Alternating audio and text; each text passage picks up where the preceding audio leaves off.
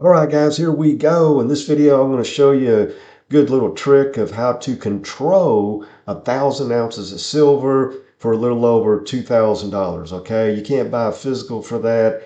Yeah, everybody ought to own a little physical silver. We think the percentage run in 2023 is going to far exceed that of gold. Also, copper, you might want to put that, a note on that. We'll cover that here in a little bit. But first of all, we wanted to, show you the micro silver futures and how we got started here. First of all, we have these up trend line, 3 hits. Normally on the 3rd hit, you'll bounce. And then we were in this inside bar. See that gold arrow? Well, we were inside bar, meaning everything was closing inside that red bar. And normally on the 5th candle, hint, hint, when you're consolidating, normally they'll bust it out on the 5th candle and see 1, 2, 3, 4, 5. Here we go. Broke the top of that inside bar pattern. And then here we go.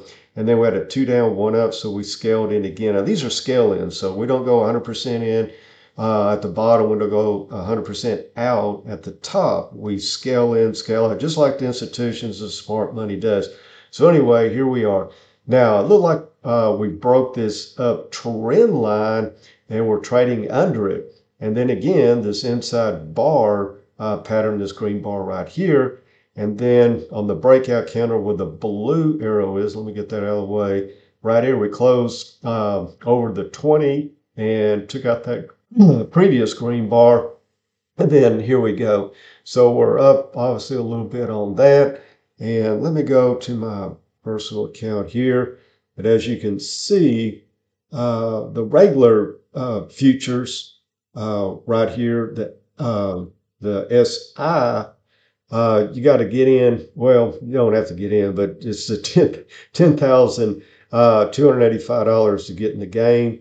And then with the micro futures, if you can see this, 1,000 ounces of silver is what you control for just over $2,000. Okay, you can't beat that. And then you're at the control. All I have to do is go over here. Let me get that back up here.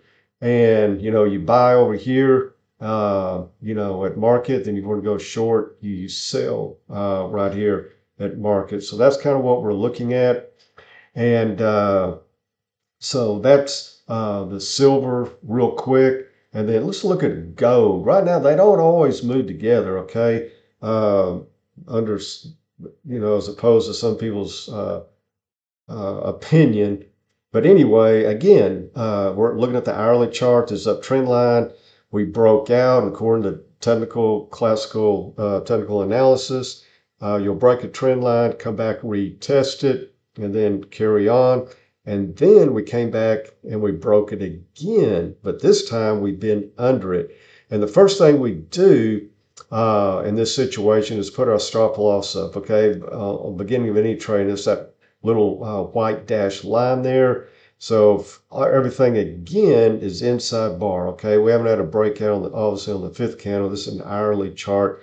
But if we break down under that green candle, see all this inside bar, you can wick over it, wick under, it doesn't matter. As long as the candle closes inside there, it's called inside bar. Man, and you guys need to learn this. Man, so much easy money here. And you just wait for it to break one way or the other.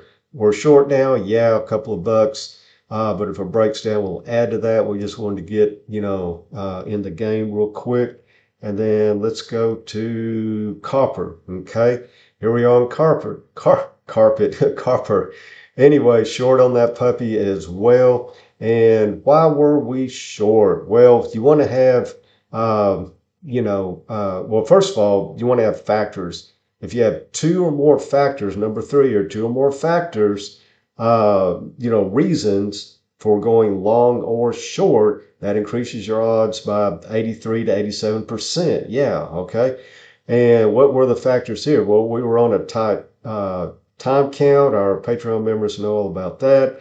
And then we were coming up hitting that point 786 fib line, which is real strong resistance at the top, even though your 0.618, your golden retracement.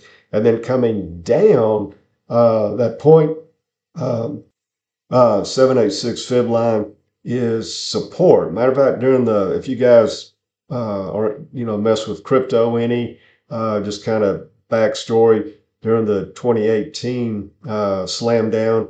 As Bitcoin was coming down on the daily chart, we would just pop our fib lines, and basically that 0.786 was an ATM. Every time we hit it, or it came close and closed over, we got in for a little run up. But anyway, but in this trading game, first thing you want to do is have your insurance. That is your stop loss, okay?